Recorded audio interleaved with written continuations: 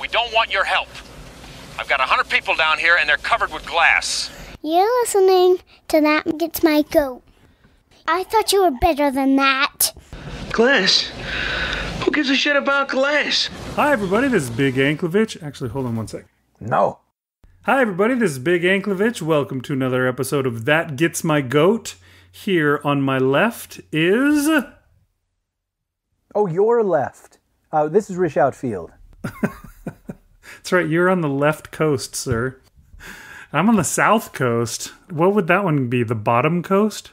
Do you guys call yourselves the South Coast, or what do you call yourselves?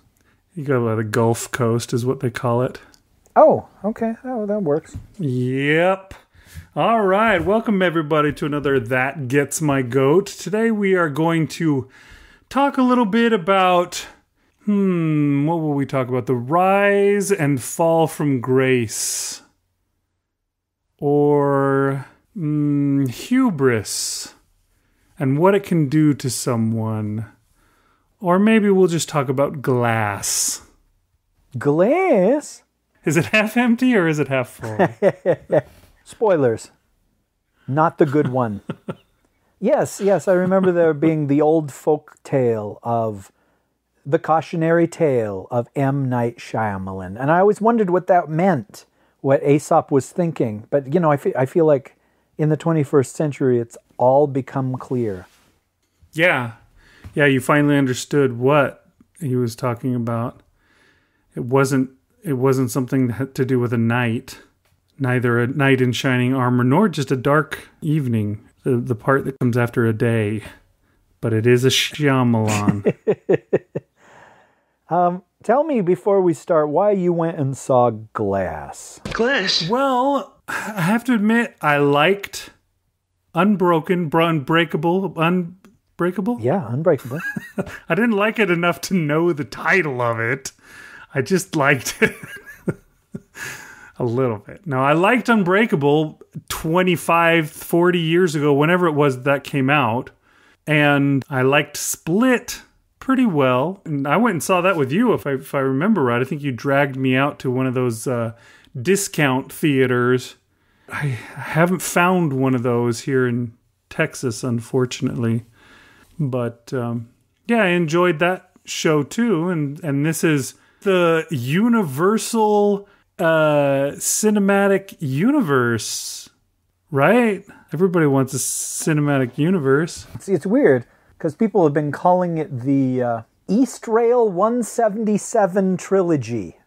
And I don't know where that comes from. That's got to be something that M. Night himself has referred to it as, because it's so pretentious. And I assume that's the name of the train that Bruce Willis's character, David Dunn, survived at the beginning of Unbreakable. Mm-hmm. But I guess we can talk about that later. I didn't think you were going to go see Split. Not Split. I wasn't going to go see Split, but you dragged me out to it, and I enjoyed it. Then I thought, we should do it. That Gets My Goat. Should I go see Glass? And you said, hell no. Glass. But I did anyways. See, I don't remember it that way, but that's funny. I mean, that's a better story than the way I remember it, which was I had gone to see Glass. Glass? And you were going to go see Glass, and you said you were too lazy. And then I said, oh, well, don't bother. It wasn't good. And then a couple days later, so did you see Glass? Glass. And you're like, no, you told me not to. And I said, yes, but you never do as I say. And I was disappointed that you hadn't. And I said, okay, well, we can still do an episode about it without you having seen it.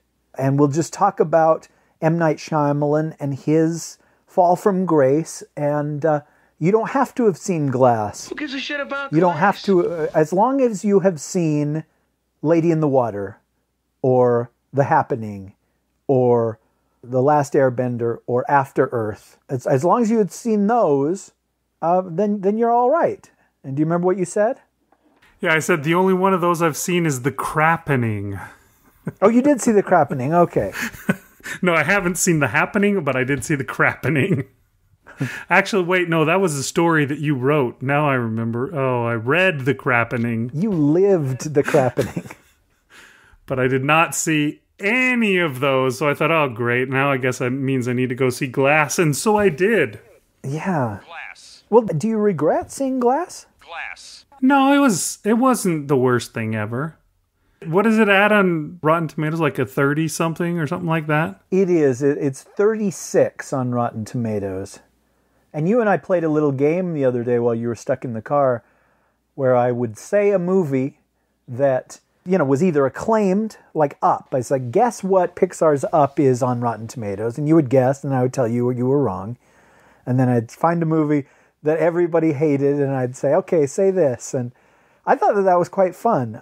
Sometimes I will do these little games with you where you are a captive audience. So you have to play the game. We're going to play a little game. And yeah, this one was fun. But I'm trying to remember what movie it was where it had like a 21 and you're just like, wow, okay, 21 is bad. It's like, I didn't think that was a good movie, but 21 is... And do you remember what movie that was? I don't, but you kept even giving me ones that were worse. I think one of them had like a 6 or something like that. And I kept going, oh my gosh.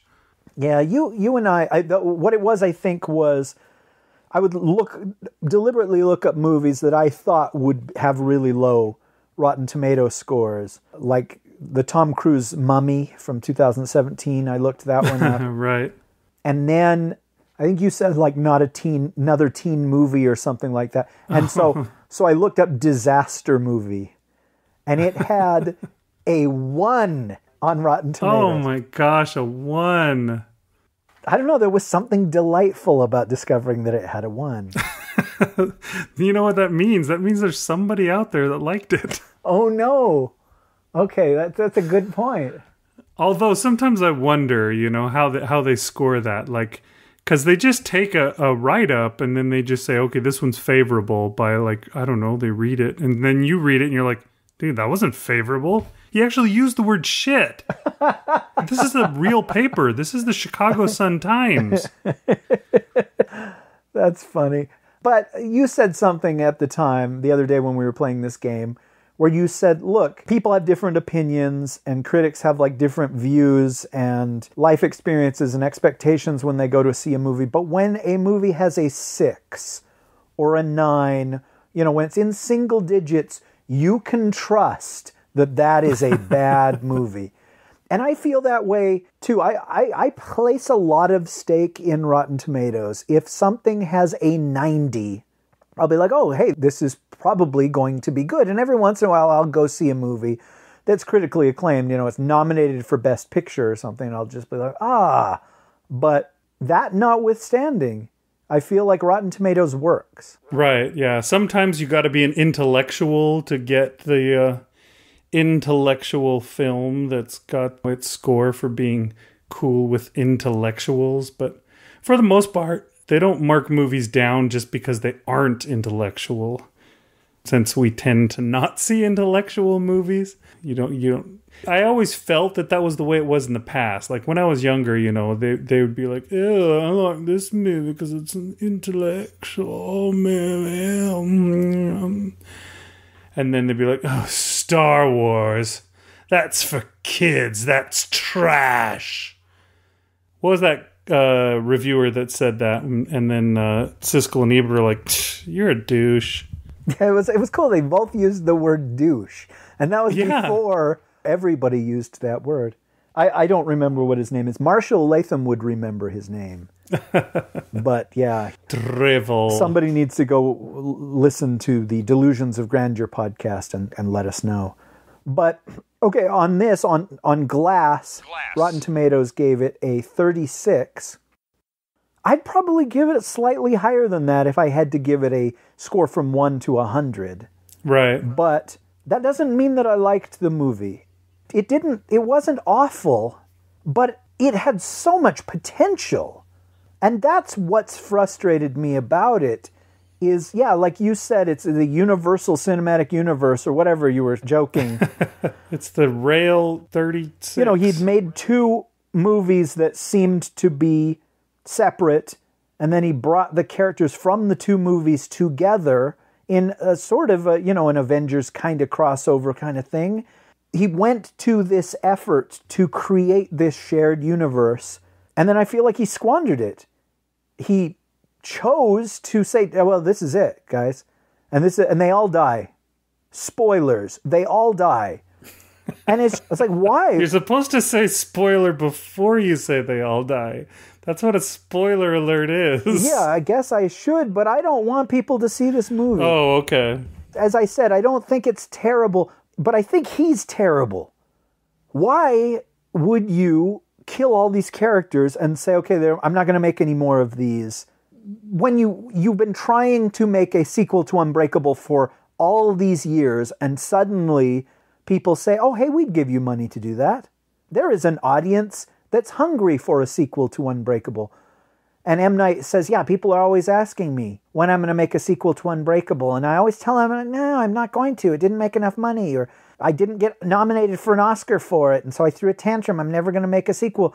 When you finally get to make a sequel and you say, this is it, I'm going to kill them all and I'm not going to make any more, now are you happy? No, I'm not happy. If this were my film, and of course I'm not a filmmaker, but I don't think I would squander that goodwill and burn my bridges like this.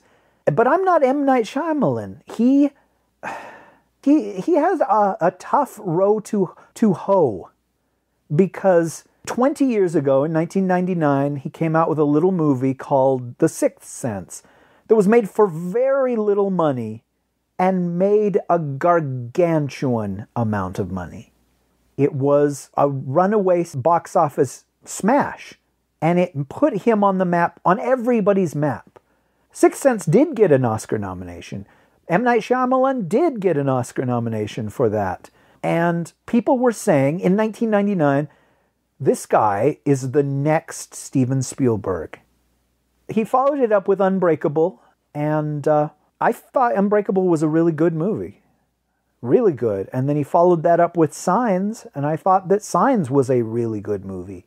I was like, this guy is on his way to being the next Steven Spielberg. He was one of those guys where it's like an M. Night Shyamalan film. And people would say, oh, I'll go to that. Yeah. You didn't need to know who was in it. You didn't need to know what it was about. He had become a marquee name. And there are so few directors that are like that now. I mean, Spielberg is still hanging on. But nobody went to see his movie called The Post. Nobody went to see that. I think the reigning champion today is Christopher Nolan. Chris Nolan just announced he's got a movie coming out 2020. He hasn't announced what it's called, but he announced what the release date is. And everybody said, oh, hey, let's mark this on our calendar. We're all going to go see this. Because he is a marquee name. He has delivered so many times that it's like, yeah, I'll go see whatever Christopher Nolan puts in front of me. He's the master chef at this point.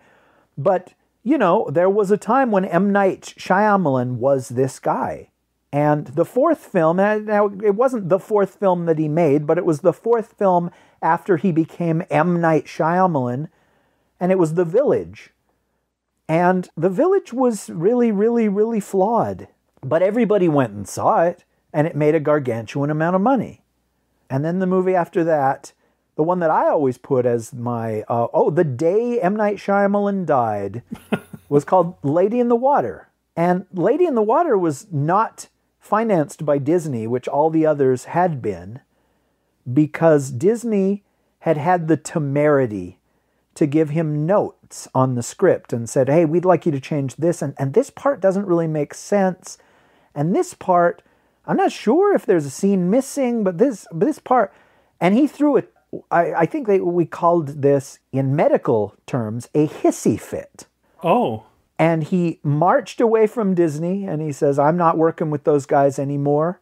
I'm going to go and do this movie myself. And some other studio, I don't know if it was Universal, I don't know if it was Warner Brothers, they gave him the money to do Lady in the Water the way he wanted. And it came out. And, dude, Lady in the Water was a deal breaker for me. Anytime I've met somebody who liked Lady in the Water, I think, oh, okay, that's a guy I could not be friends with. You just turn right around and walk away as soon as they admit it, without even saying goodbye. And it's okay if you actually like Lady in the Water in the same way that people like The Happening, where it's like, no, I watched that with my buddies and we get a huge laugh. See, that is a valid way of watching that movie. But to genuinely like it, you have to overlook the hubris of this guy, of M. Night Shyamalan, who made a movie where it's just dumb nonsense. But it has this subplot where there is a writer who, he's not famous now, but in the future, his books are going to change America and save the world. That's how great and powerful this writer is going to be. And he cast himself as this writer. It wasn't just like, hey, there's your cameo. There's Mr. Hitchcock walking across the screen. He cast himself as this writer. And one of the villains of the movie is a movie critic who talks about how bad movies are nowadays, and everybody lines up, and these movies have to have a twist, and it's all crap. And so this character is a bad guy, and he's savagely killed in the movie, and it's just, I don't know that I could overlook that kind of arrogance from a storyteller. It was just, it was eye-opening that this guy had finally believed his own press. And I guess that would have been enough if Lady in the Water had been good. But it was not. And then he followed it up with The Happening, which is a laugh riot. But in the Plan 9 from outer space sort of laugh riot. Yeah, Shyamalan is not really known for his comedies. Yeah, and after that I was done. It's like, I'm not ever going to see another movie by him. And even The Happening I went to under duress. I went to it at that dollar theater, and I sort of got dragged to it, not wanting to go see it. But yeah, he made these other movies. And The Last Airbender, we talked about that. That was one of those movies where I said, what is it on Rotten Tomatoes? What is The Last Airbender? And you guessed, because your kids hadn't liked it. I think I said like a 30-something, and it turned out to be a 15 or something like that, because you kept giving me things that were 15. See, a 15 in my, I don't know, anything below 30 in my mind is got to be a Trauma Pictures kind of a thing or something, you know? It's like no regular movie gets a 15, not something that was, financed by an actual, respected film company, etc. But let me interrupt just for a second. I did look it up to make sure, and it's not a 15, it's a 5. Oh! Okay, so there you go. That's the one that I was talking about. Not the 1, though. It's the 5. That's just horrifying. And I guess we could complain about the guy if we wanted to, and about these things. But he had a string of flops and a string of movies that people hated. And I went, it was San Diego Comic-Con one year. I was at the Hall H presentation on Saturday, and I believe this was the day that the guy stabbed the other guy with the pen. And they're just like, everything's been derailed. We're sorry. The police say you have to stay in your seats. And we're like, what? The police? And it's like, didn't you hear Sting and Andy and Stewart got back together? And it's like, for the next hour, we're going to show you trailers to entertain you. And so they showed these trailers, and there was a trailer for the movie Devil. Oh, yeah. And it's a horror movie about a bunch of people stuck in an elevator. It's not got a bad premise for a movie. They're all stuck in an elevator, and one of these people happens to be the devil. And at the end of the trailer, it says, M. Night Shyamalan presents. And the audience went nuts, booing and hissing. And I was really surprised by that. Holy smoke, I had not seen that kind of reaction the only time I remember people booing was there was a trailer attached to The Phantom Menace for The Beach. Oh, right. 20th Century Fox's The Beach. And it's when Leonardo DiCaprio's name came up, there were people in the audience that booed because this was post-Titanic, and every young man in America felt threatened by Leonardo DiCaprio. We had all been emasculated by Leonardo DiCaprio. We had all been in the arms of a woman that we had genuine feelings for, and she cried out the name of Leonardo DiCaprio. And that's hard, dude. That was not fun. Do you remember when that happened? I cried for a while, dude. So I guess the point that I was trying to make is there was a huge fall from grace with M. Night Shyamalan. He made a movie called The Visit in 2015, and he was forced to work with Jason Blum, that makes the no-budget horror movies. Nobody else would give him money to make movies anymore. The Visit had a $5 million budget. And then the next year after that, also with Jason Blum, with no money at all, he made this movie Split.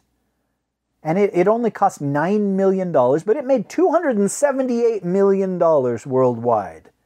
Which, if a movie costs $9, that is a huge success. Yeah. But not only that, it got good reviews. It got good word of mouth, and people started talking about it. What is the Rotten Tomatoes score on Split, if you had to guess? 60? You know, that's a pretty good guess. It's actually 76. Oh, okay. I can see that. I didn't want to you didn't want to overshoot the mark, yeah. Split was cheap and it was stylized, but it worked. And I dragged you to that because I had heard about the ending of that movie. We went and saw it, and I didn't particularly like it, but most people did.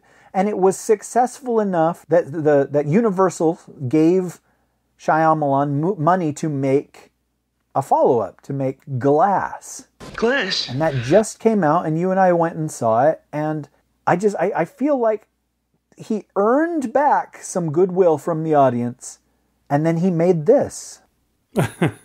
And I feel like I've been tricked. I've been cheated. I don't know. I guess I should have realized when the movie began and it starred James McAvoy rather than Bruce Willis.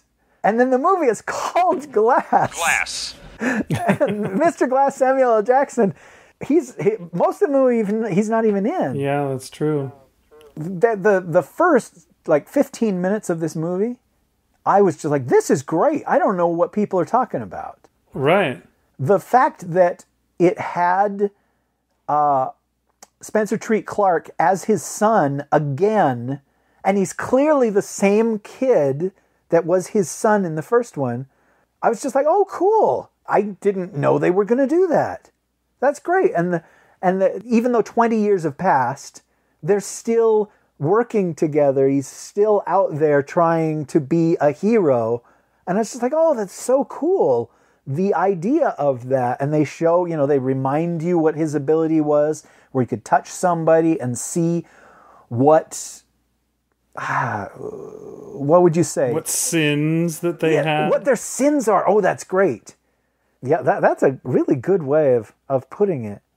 And so he has decided to go after this thing called the Horde, which is James McAvoy's character. See, I thought he was called the Beast, but I guess he was called the Horde. The Beast is a personality of the Horde. Right. He's a guy with 23 personalities, and each one has a physiological change on his body, right?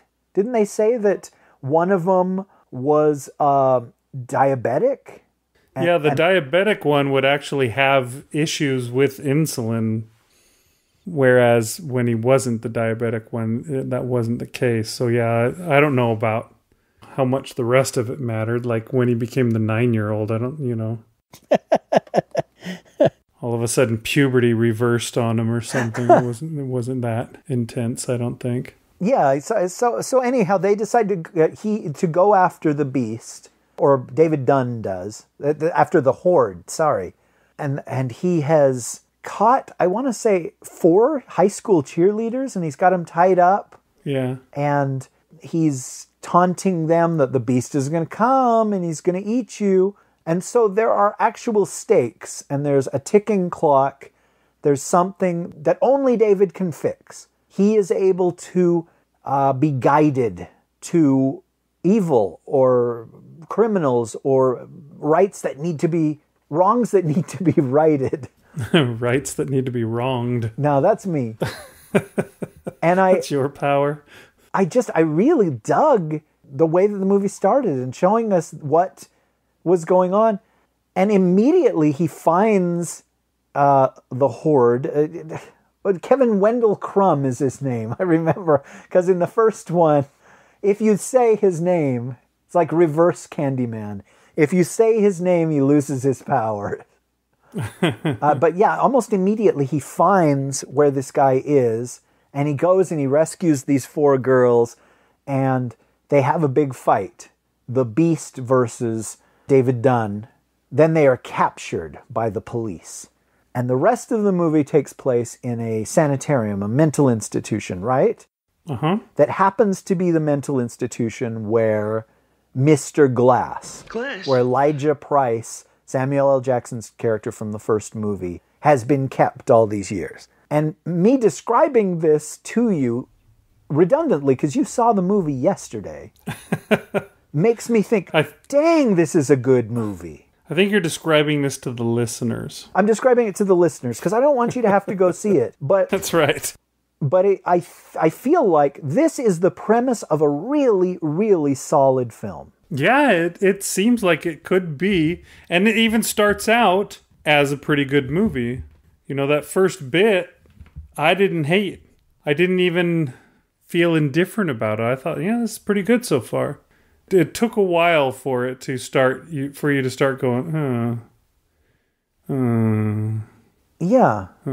It focuses a lot on this doctor that Sarah Paulson played, and she's a psychologist, and she has a very narrow focus or specialty. What would you say is her area of expertise? She says several times that she treats people with the disease where they think that they're superheroes, which apparently that's just happening all the time now.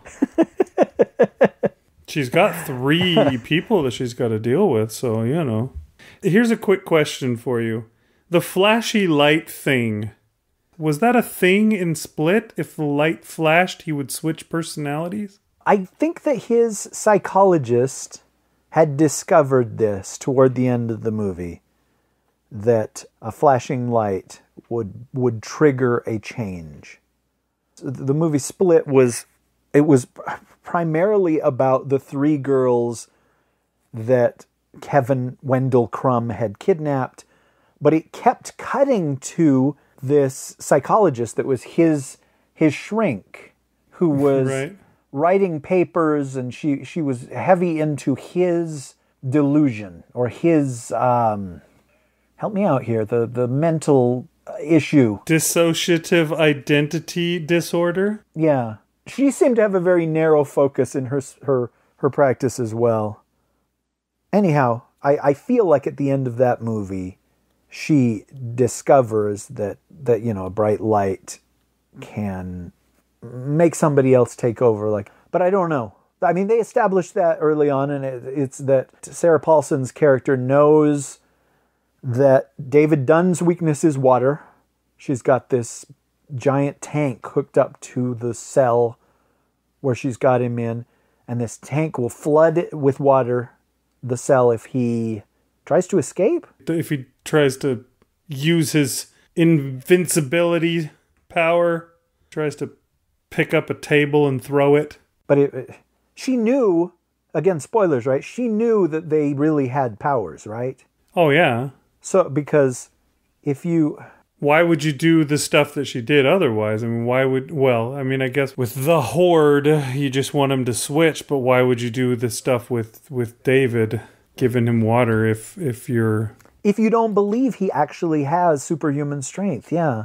And then, of course, Mr. Glass, his weakness is his body. he's super, super smart, but he's in a wheelchair and his bones break so easily that there were a couple of times like when he clapped his hands and I was like, oh, don't do that. Because I worried. We saw in that first movie just how, I don't want to say helpless, what's the word? Vulnerable Elijah was. But yeah, in this movie, he's being drugged the whole time. Yeah, he's coked to the gills. He is, because they know that he's smart, I guess, and that he could escape if they... Yeah, I think they mentioned that he did stuff before that caused problems, and so now they have to keep him drugged all the time. But anyhow, the vast majority of the film, like I said, takes place in this sanitarium, and most of the movie is Sarah Paulson trying to convince those two characters, because Mr. Glass is in a coma, basically, that they are wrong, that they're not superhuman, that they're not special. And every once in a while it will cut to David Dunn's son, who's out there and is upset that his dad has been institutionalized, but, I mean, his dad is a criminal. He is a vigilante, right? And they will cut to Anya Taylor-Joy, is that her name? Yeah, I think so. The actress, do you have it in front of you? The girl that escaped from the beast at the end of the first movie. And it's been 2 years since you saw it, right? Uh-huh. He let her go when he saw that she had scars all over her arms and her stomach. Yeah, because she'd been abused by her uncle. Right. And so it let her go, or he let her go, the beast did. And now she's, I guess, a normal high school student, or trying to be a normal high school student, but she's drawn to the Horde. Gosh, it's so hard. I'm sorry. I just need the list in front of me. But, I mean, that was something really strange. I don't believe Bruce Willis's son ever gets to visit and talk to him. And he's like, Dad, I'm going to get you out of here. Or, Dad, just hold your breath and then break through the wall when they throw the water on you. But she is allowed to go and talk to the Horde. And to me, that's so strange that somebody who had been kidnapped and, the victim of this guy would be allowed to go talk to him. It just doesn't seem likely. Yeah, go inside his room with him so that she can touch him and he could touch her, etc. Yeah. I mean, it's one thing to go to one of those little things where you have to pick up the phone and then the other guy picks up the phone on the other side and you talk through the plexiglass or whatever.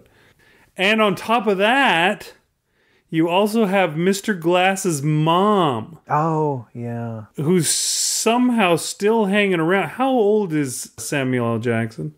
Real life, Sam Jackson is about 70. Yeah. His mom is still tooling around and is still this sprightly and able to just keep doing stuff. She's got to be in her 90s. Yeah, but the old age makeup was so terrible that we let it go. We're like, nah, she's clearly pretty spry. She's a younger woman there. She looks like his wife instead of his mom. They basically look like they're the same age. I feel like Elijah was supposed to be a lot younger than Sam Jackson. But I feel like Sam Jackson, unless he's playing Nick Fury, is supposed to be a lot younger than the characters that he plays. Okay. Sorry. The characters that he plays are supposed to be a lot younger than him. But they didn't make him look younger. I mean, he had gray all through his hair and... Oh, okay. You know who they made look old? Bruce Willis. But I didn't care. It's just every moment Bruce Willis was on the screen, I was just like, oh, hey, this is cool. And it's weird because I know that he makes a lot of movies and not all of them are good, but he's still a movie star. One of those guys where it's just hey, I can't stop looking at Bruce Willis. And whatever his character cares about, I care about too. He's a compelling guy. Samuel L. Jackson is a really compelling actor, but not as drugged Elijah Price. Most of the time, he was, like you said, drugged to the gills, but you could sort of see the real Elijah peeking out or whatever. And you're just oh. But we didn't get the cool speeches with him like we got in Unbreakable, where he was a weird guy, but he was a mentor character. He was a Mr. Miyagi, Yoda kind of guy with David, where he was trying to tell him about how comic books are, are fantasy, but there's a hint of truth in it, and you are something great. I missed that with the character, but I guess I understand that you're not going to have that relationship anymore. The first movie ends with David Dunn realizing that Elijah was at fault for this train crash and the plane crash and the fire in the building that were mentioned earlier in the movie, trying to find somebody who could survive, who is unbreakable. And I guess that ends their friendship. But I was ashamed that we didn't get to see that mastermind character much in this movie. But we don't see much of Elijah in the movie at all. And I have to say that was by design, right? Yeah, I mean, he wrote the script that way, so I don't know what the point of it is. When he does come around and start rambling about stuff like that, it doesn't seem to help this time around. They keep going to like comic books all through this movie. They show like Anya Taylor-Joy looking at comic books and bugging her eyes out, and they show like Spencer Treat Clark going to the comic book store and looking at comic books, and Sarah Paulson goes to the comic book store too, and she looks. It doesn't go anywhere, and every line is so awful. Like every guy, there's the two guys who are arguing. What are they saying? I can't remember what they're saying, but there's like two guys standing over talking to each other. They're not conversations that people actually have. If it's just like, this guy's, he's gonna be great because of that. And then there's the other guy who's like, yeah, the first comic book, and then boom, here comes Superman, Action Comics number, the comic book shop owner. Each one of them, their lines are just eye-rollingly bad, where you're just like, oh. Even the stupid dude that M. Night Shyamalan plays himself at the start of the movie is the same way. Like, nothing flowed in the movie at all. All the conversations were so stilted and strange. They didn't go together. They jumped around, or they were just there. It's just like, hi, I am Mr. Exposition. How are you? They don't talk like people actually talk. But you mentioned when Mr. Glass starts to come out of it. Glass. And, regain his mind and all that stuff, and his plan starts to come together. I love it when a plan comes together. Yeah, well, they're going to do this thing where they, I don't know, fry his ganglia or something like that, and he turns the tables on them, and it actually fries the ganglia of everybody else in the room, but he's protected in the booth.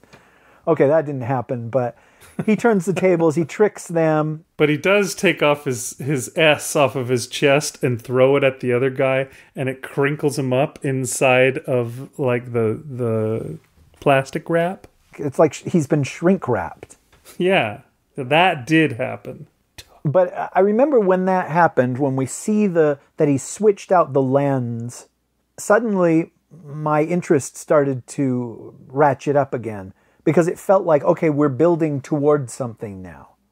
And now we get to find out why this movie is called Glass. This is cool. And basically his plan is that David and the Horde are going to have a battle royale at the unveiling of the biggest building in the city, in Philadelphia, in front of a zillion witnesses. And that the world will know that superhumans exist. And I don't know about you, but I was just like, wow, okay, I'm looking forward to it. That's going to be a cool fight. They kept talking about it. So I guess my expectations started building that this was going to be something neat we're going to see happen. But the three of them escape from the institution. The Horde, Mr. Glass, and they gave a name to David Dunn's persona. The Overseer. Really? Yes. The Overseer? The Overseer. Huh. Okay, I guess that works for his power, but... It was better than Mr. Tiptoe. Yeah, it was. The three of them escape, and they fight on the grounds of the mental institution, and Sarah Paulson is there, Anya Taylor-Joy is there, Spencer Treat Clark is there, Mrs. Glass is there. Glass? They're all there. And then all these assassins show up, all these dudes that are dressed in SWAT outfits, but they show that they have shamrock tattoos on their wrists. And the first time that they showed this shamrock tattoo, the camera makes sure that you see it, because dang, this is important. And I thought, I've missed a movie. There's another movie. I didn't see The Visit. I'll bet this is from The Visit. Or I didn't see After Earth. And this, because it was so heavy-handed that I was just like, oh no, I am dumb because I don't realize what this is saying. But no, it wasn't a reference to something else. It turns out that Sarah Paulson's character is part of a secret society. And they all have these shamrocks on their wrists.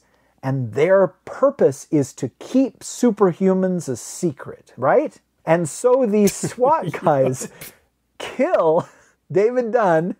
The Beast kills Mr. Glass. Glass. And they kill the Beast, right? Yeah.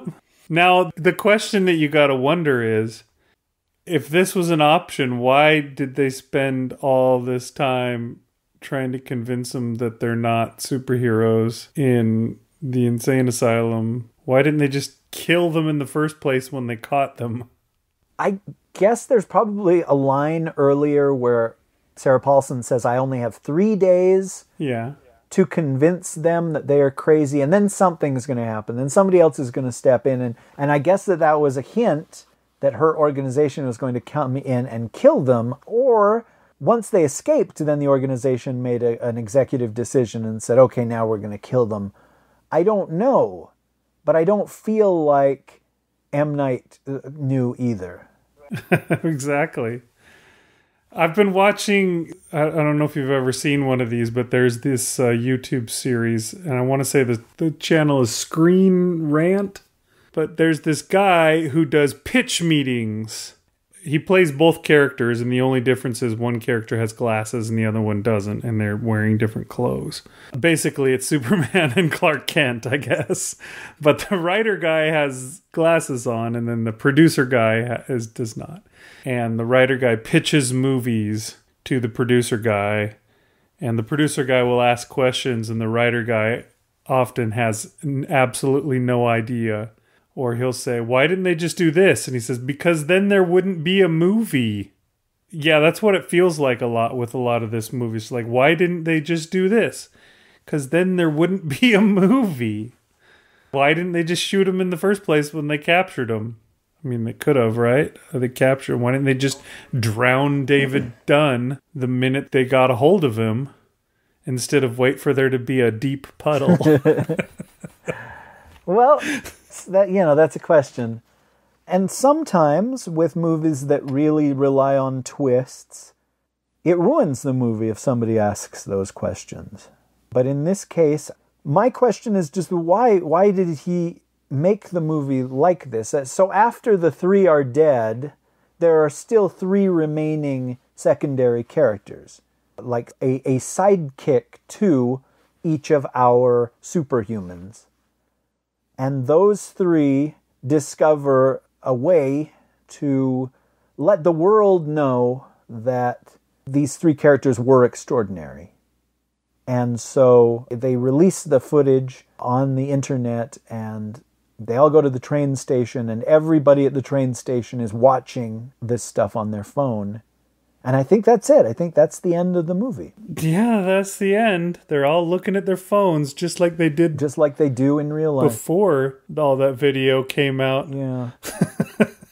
But I was flummoxed at the end of the movie because it seemed like there was the potential for something pretty dang good in this film. And it seemed like maybe we were promised something in a sequel to Unbreakable or a sequel to Split that this movie was not. And I couldn't help but feel like that was intentional, that M. Night knew what people wanted, and he said, I don't care. I'm M. Night Shyamalan, and you're going to get this. And I don't know why. And it bothers me, and it makes me feel dumb. There's that old saying of fool me once, shame on you. And I feel like I've been fooled, and the shame is on myself. Why did I trust him? Why did I say, okay, I will go see another M. Night Shyamalan movie? I can only guess that it's because Split was enough to woo you back. Like I said, you asked me, why did you go see this movie? I liked Unbreakable. Like you liked Unbreakable. B, Split was good. It wasn't terrible. It had its moments. It was interesting. And, now it's linked to this other movie. Oh, now that's cool. That gives you something that you're interested in. And here comes that thing that you're interested in. And then, whoosh, you pull the rug out from under them and surprise, it's not what you're interested in after all. And we're going to make sure that there's nothing left for you to deal with later. We're just going to kill everybody at the end. Also, we can have a cheesy twist at the end where, there's this group that keeps meeting at a restaurant. I guess they just flash mob the restaurant where all the people in the group go to the restaurant and the only people in the restaurant are the people in this group. Because this happens twice, right? He sees the flashback of it happening, and then it happens again when she reports on how it went. Right. And I don't get it at all. Why would there be a secret organization? A terrorist organization bent on world domination. No, they're not bent on world domination. They're just bent on, let's make sure nobody hears about superheroes. Why? Why is that worth creating some overarching secret organization, Cobra and Destro? What is the point of that? Is it really worth it? Or wouldn't they want to instead, make a secret organization that brainwashes these superheroes so that they serve them and work for them, or, something that makes sense. Instead of we're just trying to hide the truth just because. Because that's what secret people do. It leaves you wondering. And on top of that, your big twist in the end is Glass got the better of her. Because he got the video out and they were able to release it out into the internet and now everybody sees it. But why was there video at all? The chick installed all those extra cameras herself. She's the one that wants to keep it a secret, but she recorded all the video. Why would anyone do that if their goal was to keep it secret? Wouldn't she instead have all those repairman guys go up and ruin the cameras so none of them worked instead? I hadn't thought of that, but I don't have an answer for you. I feel like her plan didn't work. Her character didn't work. It was one of those her where lisp she didn't work. Say again? Did you notice her lisp? Well, yeah, but that's Sarah Paulson. I guess it's the story that he wanted to tell, and he had creative freedom in telling it. And in a way, I guess that's admirable, that somebody stuck to their guns and that he continues to make these movies the way that he wants to make them. But it wasn't the movie that I wanted to see. And I wanted to see what the premise of the movie was at the very beginning, where Bruce Willis is out there fixing wrongs, making wrongs right. Then, he runs up against somebody that he's not going to be able to stop. And he's can he do it? Or whatever. The first 15 minutes of the movie should have been the movie. Right. And I feel bad that we didn't get that movie. And then even if this movie, if M. Night had wanted to make a story about meta and, people that think that they're superheroes, or, man, there's too many superhero movies out there, or whatever statement he's trying to make, why kill them all so that you burn your bridges and you can't make more stories about David Dunn. And I don't know. I'm disappointed, like I said, with him, but with myself for going to see it. For falling for it again. Yeah, well, I don't know that this is a very entertaining episode. But in preparation for seeing Glass, I rewatched Unbreakable and saw Split again. And oh, wow, that's dedication. Yeah, you could say that I... Well, apparently you can't say that. So one thing that I really liked about this movie, about Glass, was that it flashed back to the first movie, but they used deleted scenes from the first movie instead of actual scenes from Unbreakable. And I don't know that I've ever seen a movie do that before. I mean, the fact that they still have the same kid playing his son as an adult, I thought that was great. That was probably the coolest thing about the whole movie. That it's a sequel to a 20-year-old movie, and now the kid is an adult. And he's an actor that you've seen before, you know? He's not just some rando that disappeared like Soleil Moonfry or something like that. He's somebody that, you know, you see his face and you go, oh yeah, that was the guy that was in something. I know I've seen him. Then they even give you shots of him when he's a kid so you can realize that this is, that's because there's no not recognizing that face. You know, he's got the eyes that are just kind of weird so that they're totally, you know, you don't look at it and go, oh, I know that could be anybody. It's not like that kid that was in Jerry Maguire and now he's like a bodybuilder or something like that. He basically looks exactly the same just 20 years later. And that was cool. I thought that was really neat. It makes me think of that Boyhood movie where they shot, 2 weeks every year for like 12 or 14 years or whatever in a row. And so you actually saw in the movie the kid actually grow up. That was neat. And so was this. But that's pretty much the neatest that it got, unfortunately. Yeah, I agree on that too. And like I said, just the start of the movie gave us a movie that I wanted to see. And how would it be if your dad, who is now an old man, is stronger than you and is a hero and you're just a regular person? That was an interesting question. It's not ever addressed, but I'm assuming that David and Audrey had stayed together until she died of cancer. How does it feel when you have all these tremendous abilities, but you can't save the woman that you love? That was a question that I don't think got answered either. It's like, that is fascinating. That's something, it's like we see Superman movies, but it's always a new Superman. You've never said, okay, well now Christopher Reeve is 50 years old, and let's deal with that. Because, these characters, these heroes never age. But in a movie like this, it would have been really interesting to say, okay, what kind of toll is taken living this life or having this knowledge about people? Is it a gift or is it a curse? And the fear of the having the weakness of water, what does that do to you?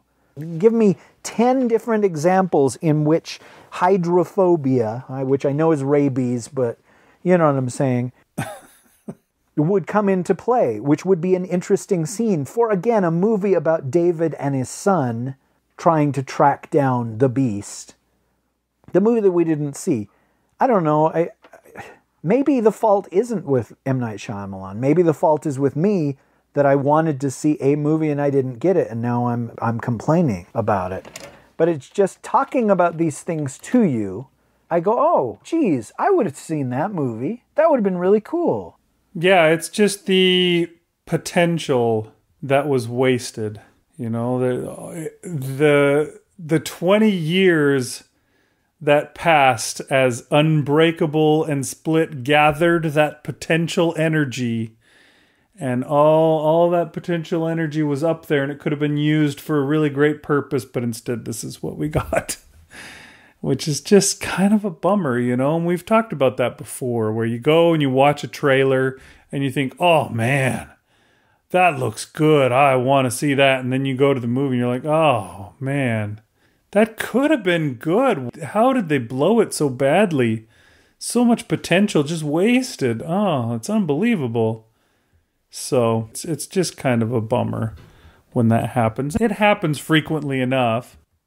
And maybe it is just the hubris that you're talking about, you know, that you were talking about before, where he refuses to take notes and fix things. And so then somebody's going to watch it and go, why did this happen?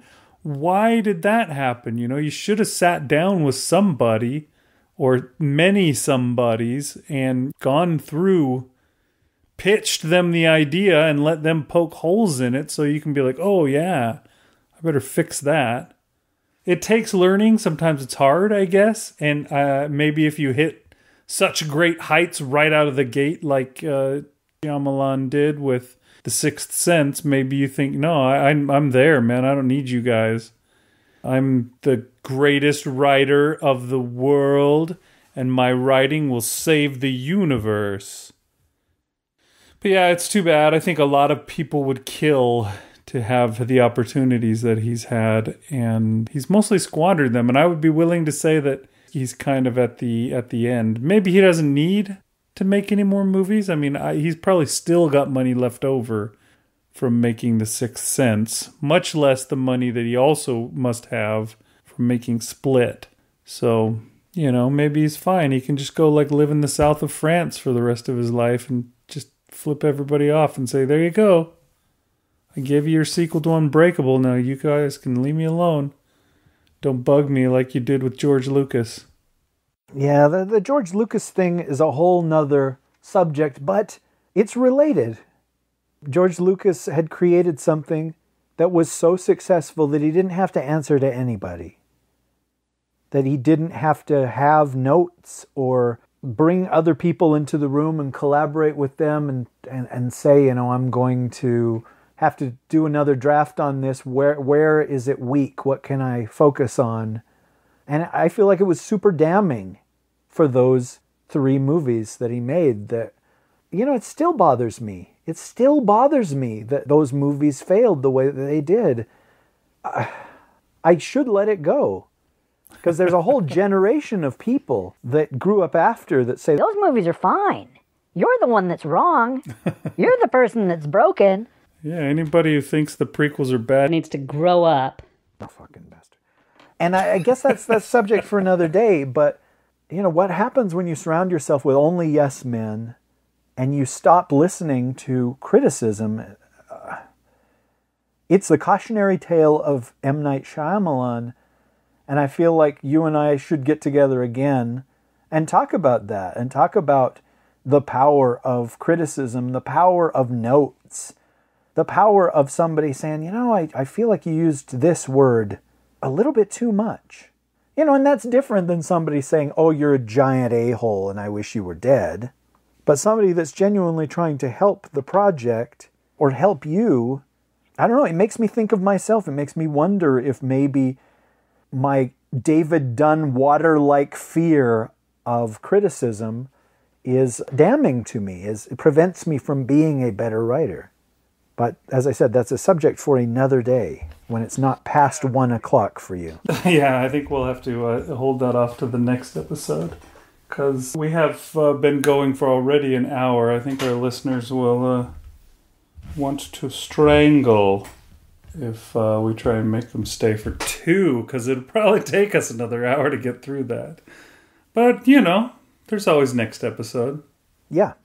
Well, thank you, Big, for going to see that movie so that we could do this episode. I still feel like the episode would not have changed at all if you hadn't gone to see the movie, except for you would be saying, okay, but wait, if they all wanted to kill them, then what? You would be asking me these questions like there was something wrong with my telling of Glass to you. And I'd be like, no, I didn't leave anything out. Yeah, well, okay, but you're telling it wrong because it sounds like... Well, you are welcome. It was, I mean, it wasn't the worst thing ever. It was, what was it, a 36? So, you know, I mean, it wasn't a 5. So, it was my pleasure. We'll do this again. Maybe next episode we'll watch another movie and talk about it. Oh, hell no, Big Ankovich. Hopefully it'll be a 70 or an 80 or a 100. All right. Thank you. And thank you for listening, folks. That's right. Thanks, everybody. We'll see you next time. I'm Big Ankovich. And I'm Rish Outfield. It was the kids, Biggie. They called me Mr. Glass. Glass? Finish it. Finish it. I don't... Glass? Who gives a shit about glass? Good night. Please, sir, that gets my goat is produced under a Creative Commons 3.0 license. But you're free to steal it. I pressed the button.